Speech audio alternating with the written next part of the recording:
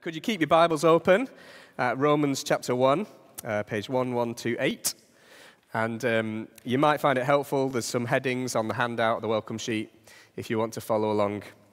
Let me pray, and let's ask for God's help as we come to look at his word together.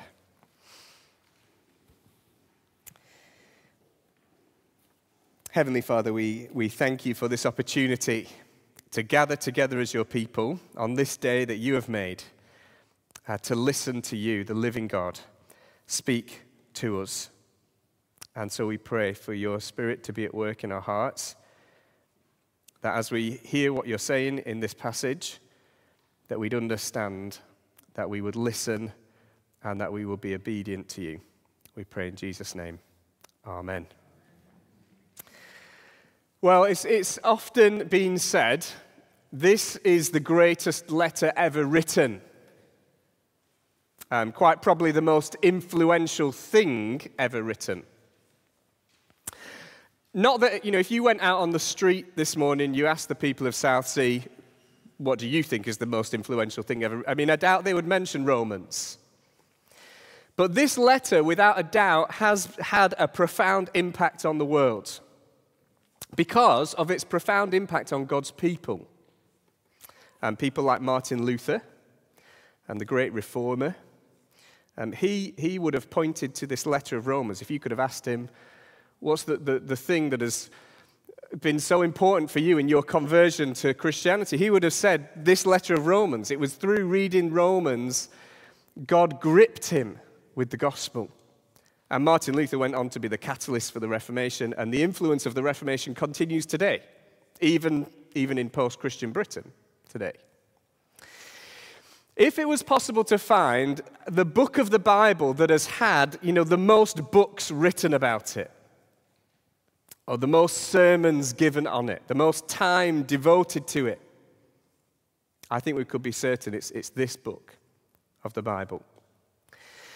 All the Bible is God's word, all the Bible is precious, but if every book of the Bible were a precious jewel, then this book of Romans has been the one that God's people have come back to time and time again as one of the most beautiful. And I think that should excite us this morning as we start this sermon series. As we think about how God has used this book in the past to change the lives of his people, we can pray big prayers, can't we, about how God might use this book in our lives, in our church. It also means, in some ways, this book of the Bible is a dangerous book to read. You could say that about any part of the Bible, actually. But maybe, if you want, you could get a big sign and stick it, a Post-it note. Don't do it in the church Bibles, do it in your own Bible. You could stick a big Post-it note at the start of the book of Romans and say, beware, can cause serious spiritual side effects.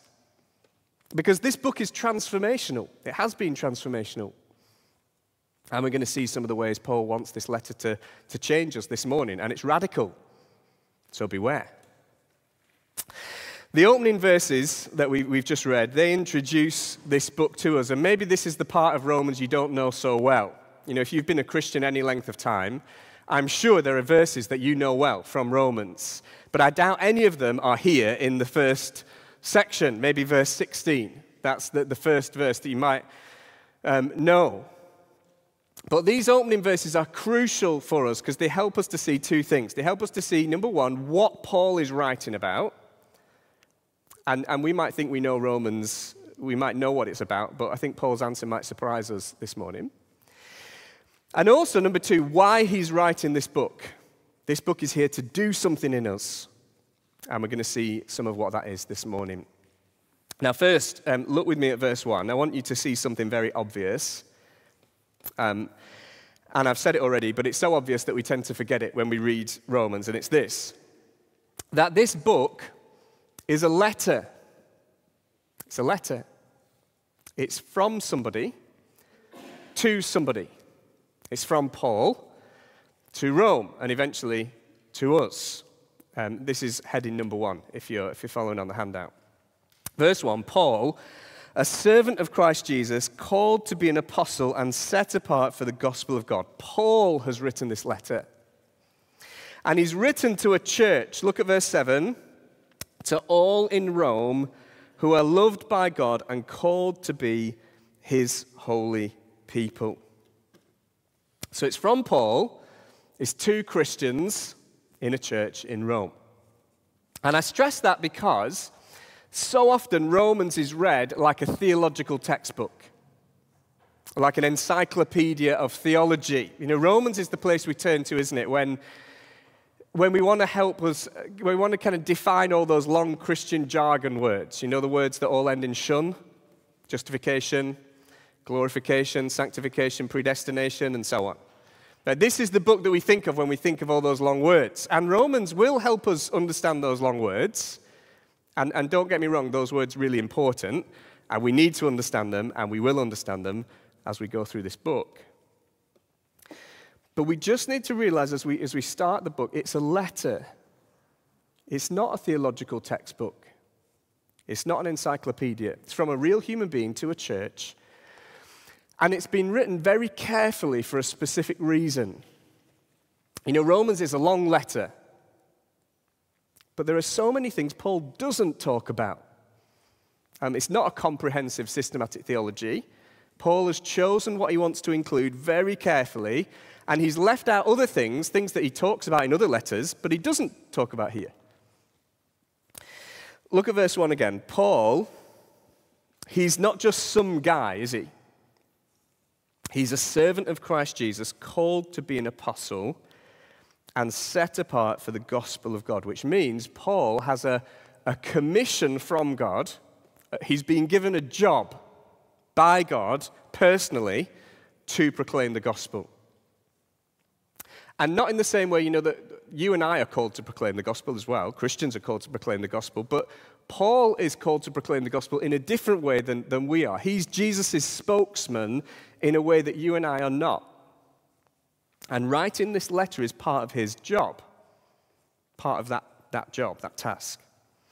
On the handout, I've put down there a few reasons under the first heading why Paul has written this letter. And I want to kind of go through them with you. I want to explain them. I want to show you how they fit together. So look down to verse 11. Paul says, firstly, he wants to strengthen this church. Verse 11, I long to see you so that I may impart to you some spiritual gift to make you strong.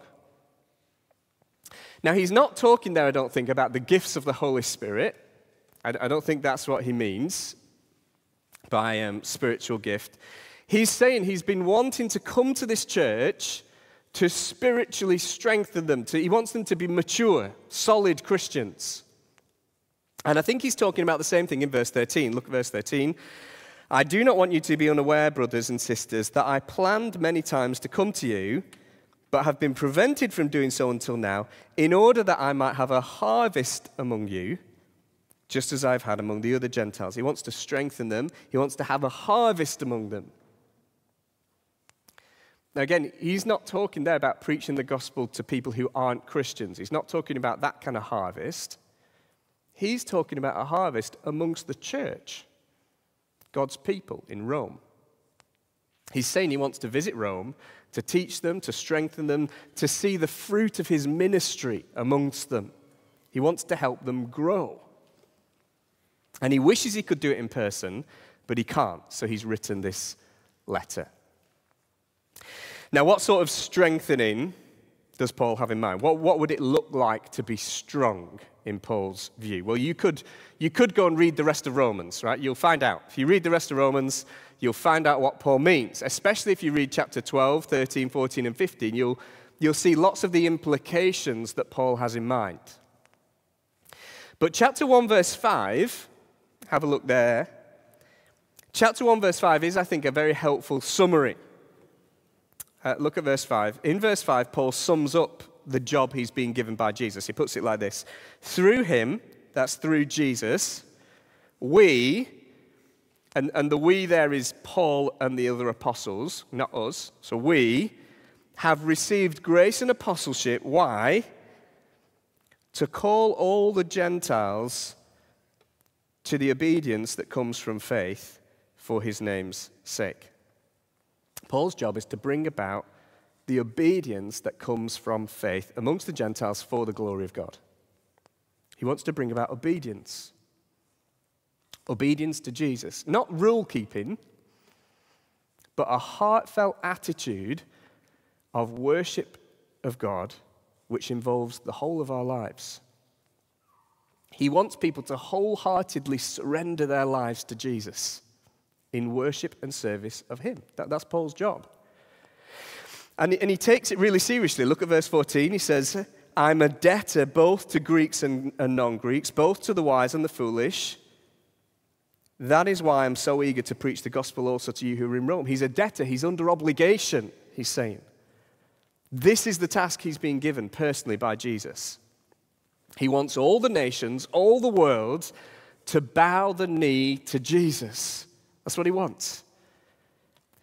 He's not just talking about becoming a Christian, right? The whole of the Christian life is a life of obedience from start to finish. It begins with obedience, recognizing Jesus as Lord, recognizing him as Savior, surrendering our lives to Jesus. That's how it begins, and it continues with obedience. We need to be clear, obedience is not legalism. Obedience is not legalism. Don't hear the word obedience and think legalism. They're very different things. Legalism is trying to gain my own righteousness, gain my own standing with God by my works. But what Paul's talking about here, chapter 1, verse 5, is living out the relationship we have with God because of what he's given us. Obedience that comes from faith. Authentic faith results in obedience. Authentic faith means an ongoing surrender of our lives to Jesus in worship and service of him. And if you read Romans, you'll see all the ways Paul expects that to work out. He's written this letter. He's been given a task to call all the world to serve Jesus. And he hopes this message that we're going to read over these next few weeks is going to transform this church into a people who are radically committed to Jesus. That's what he wants. And that's why this letter could contain a warning. Beware, serious spiritual consequences. And actually, here's the last thing, okay? Here's the last thing about why Paul's written this letter. He's written to Rome in particular. He's written to Rome. Why? Because he thinks that they can help him in this task of calling not just Rome to worship Jesus, but all the world to worship Jesus. Can you turn with me to the end of Romans, chapter 15, verse 23? Chapter 15, verse 23. It's page 1142.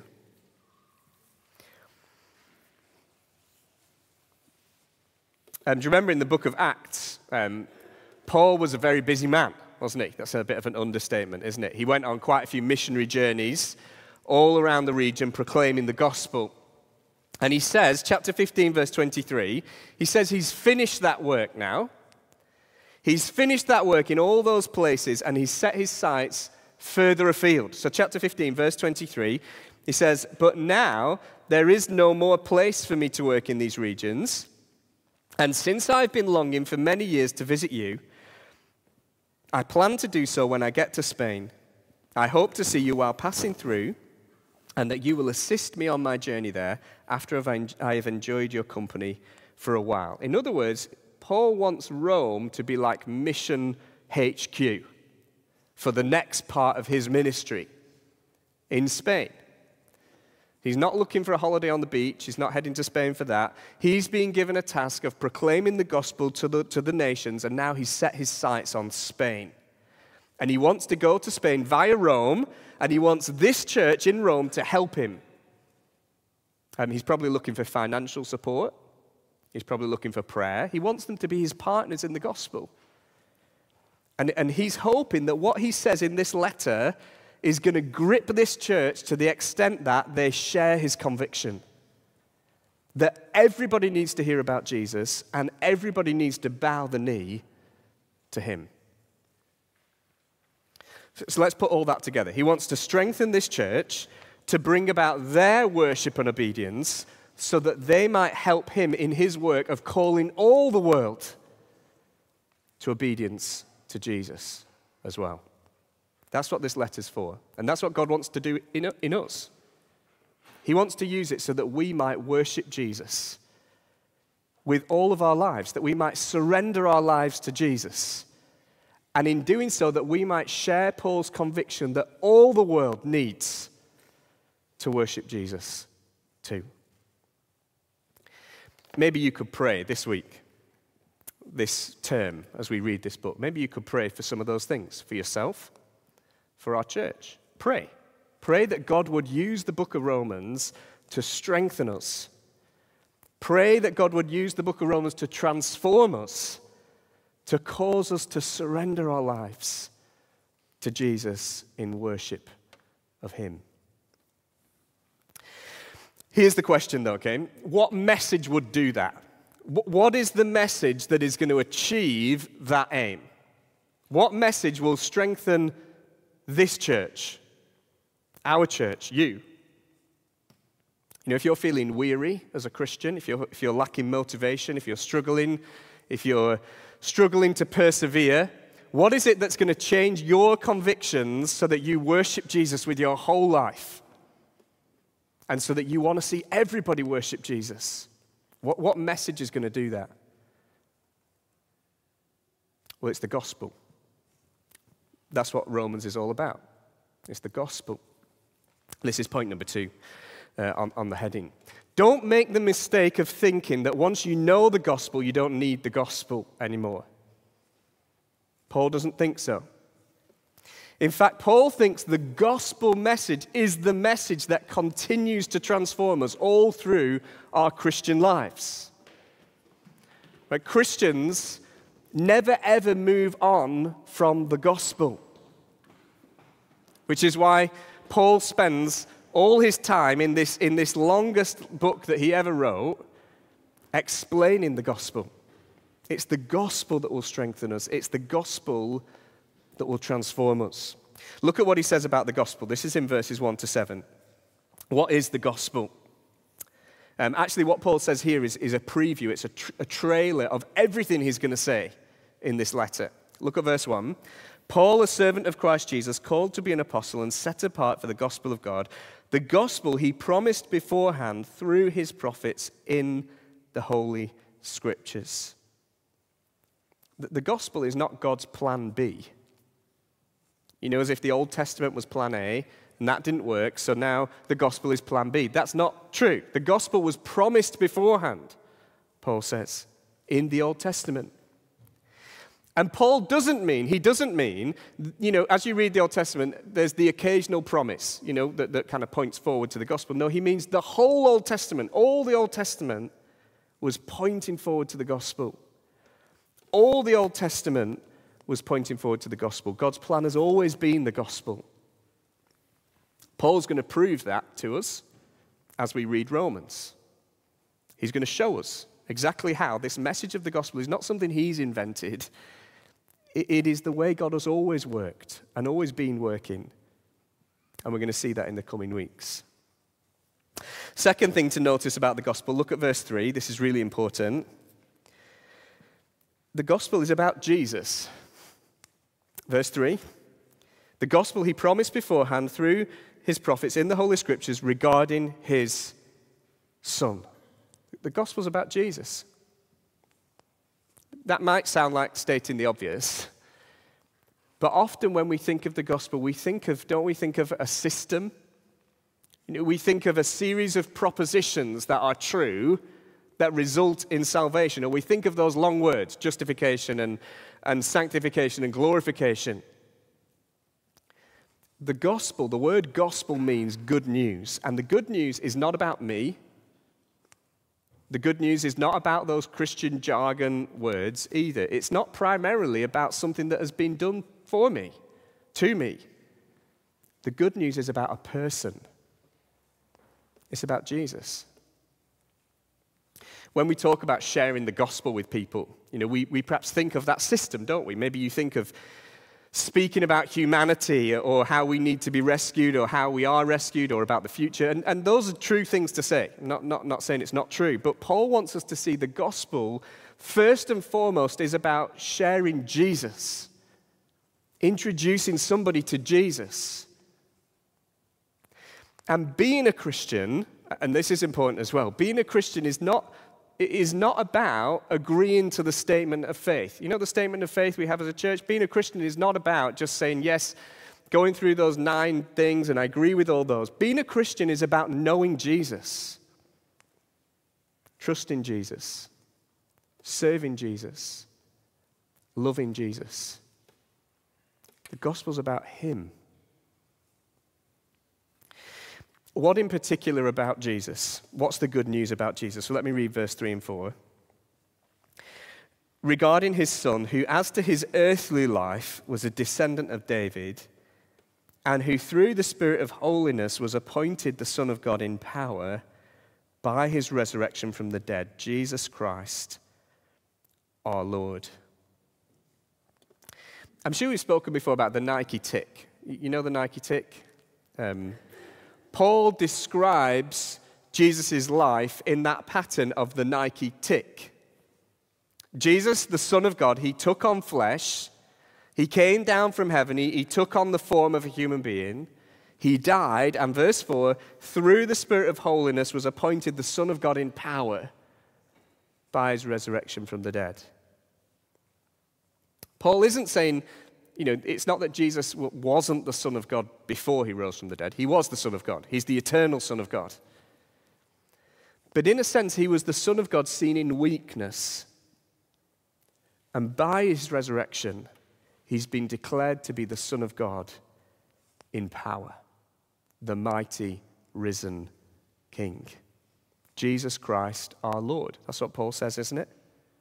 If you want a short summary of the gospel, someone says to you, what is the gospel? Can you tell me in 4 words? Here it is. Jesus Christ, our Lord. That's the good news about Jesus, that he's Lord, that he's the King, that he took on flesh, he died, he rose, and now he reigns. The good news about Jesus is that he rules and he reigns over everybody and everything. Can you see why Paul's task is to call all the nations, without exception, to obedience to this Jesus? Jesus rules and reigns over everybody, so everybody needs to hear about him. We support the Clark family, don't we, in Sweden? This is why they've gone to Sweden. It's why people go all over the world to proclaim this message about Jesus, because he is Lord of everybody. It's why Paul is so eager to preach the gospel in Rome, to call this church to worship Jesus. It's why Paul's so eager to get to Spain, to call all the world to worship Jesus, because he's Lord of everybody. It's why we mustn't give in to that temptation to keep Jesus to ourselves. The world will tell us, believe what you want in private, just don't try and tell me it's got anything to do with me. It's nice for you, it's not for me. It needs to be for everybody, because Jesus Christ is Lord. What Paul tells us here in verses 3 and 4 is good news. Lots of people don't think it's good news that Jesus is Lord. We're going to see later in Romans how it is good news. How these things that have happened to Jesus are actually true of us, God's people, in a sense. How we've died and we've been raised to life. And having been raised to life, we are sons of God, like Jesus, Romans 8 says. The gospel is about him. It's what God has done in Christ, and it's good news for us and for the world. It's good news because, point number 3, through this message, God will save everybody who believes in Jesus. Look at verse 16. Let me read. Actually, I'm going to read from verse 15. That is why I'm so eager to preach the gospel also to you who are in Rome, for I'm not ashamed of the gospel. Isn't that quite the opposite of us quite often? You know, we're not eager to proclaim the gospel because we are ashamed of it. It seems a bit foolish to us, maybe. It seems weak. It seems a bit silly, you know, to tell my friend about Jesus. We worry about what they're going to think or what they're going to say. Sometimes we worry about what they will think about the gospel. You know, Paul knew that. If you go and read 1 Corinthians chapter 1, Paul says, he says, people will say the gospel's foolish. They'll say it's weak. Paul knows other preachers have watered down the message of the gospel because they think it will offend people, just like people do today. He knows that temptation. Maybe sometimes we don't worry about what people will think about the gospel. We worry about what people will think of us when we tell them the gospel. And again, I think Paul knew that feeling. In 1 Corinthians chapter 2, he says to the Corinthians, I brought the gospel to you with fear and trembling. Maybe sometimes we're ashamed of the gospel because we're not sure. We have doubts. Paul is going to show us in this letter of Romans why we can be confident in the gospel. Paul knows the temptation to be ashamed, but he isn't ashamed. Because he is convinced it is not a weak message. However it might seem, whatever people might say or think or feel or hear when they hear the gospel, he knows it's not a weak message. Verse 16, that is why I'm so eager to preach the gospel also to you who are in Rome, for I'm not ashamed of the gospel because it's the power of God that brings salvation for everyone who believes. What is it that will change and transform people's lives? Where is the power of God? Is it in miracles, or signs, or wonders, or persuasive arguments? Where is the power of God? It's this message about Jesus come to earth, becoming a man, dying, rising, and now reigning. Jesus Christ, our Lord. That's the power of God. This message is how God will transform people's lives. It's this message that is going to rescue people. It's how God will bring people from death to life. If at Cornerstone we want people to be brought to Christ and transformed by Christ, this is the message that we need them to hear. And Paul is utterly convinced this is the way God will do it. That's why he's eager to preach the gospel. It's why he wants to go to Spain with the gospel. The gospel is God's power to save everyone who believes. Final question as we come to an end this morning. Why? Why is the gospel so powerful? Why can the gospel save everyone who believes? Well, verse 17. We don't have time to unpack verse 17. There's a lot we could say. We don't need to unpack verse 17 because, you know, the rest of Romans is going to unpack verse 17 for us. Verse 17 is, in a sense, the program for the rest of Romans. The gospel is so powerful, verse 17, because it reveals God's righteousness. It shows God to be utterly righteous. And it reveals a righteousness that God can give us. A righteousness that doesn't belong to us. A righteousness that we don't have ourselves, but a righteousness that we can have by faith. Faith from first to last, utterly and completely by faith, Paul says. The gospel is powerful because in the gospel there is a righteousness on offer that we desperately need. And it can be ours, not by something we do, but a gift that comes simply by grasping hold of it, by faith. The rest of this book is going to unpack that for us. So come back next week. Let me finish with verse 15. Look again at verse 15. Paul says, that is why I'm so eager to preach the gospel also to you who are in Rome. I wonder if we might pray this week that as we read Romans together this term, pray that we would have Paul's eagerness. Could you pray that? Could you pray that for yourself? Could you pray it for your midweek group? Could you pray that for the church? Paul is eager that Rome hears the gospel. Could you pray that we'd be eager to hear the gospel? Pray that we'd be gripped by the gospel, as Paul explains it for us. Pray that we would have our convictions and our character shaped by the gospel. Could you pray that this gospel will cause us to worship Jesus at Cornerstone Church? And let's pray we'd share Paul's eagerness that other people hear the gospel as well. Let's pray that we're not going to be ashamed of the gospel, but that we will be convinced of the power of the gospel and eager to be part of that work, that the whole world would come to know the gospel as well. Let's pray for Paul's, that we'd have Paul's eagerness to hear it ourselves, eagerness that others would hear it too. Why don't I pray that for us now?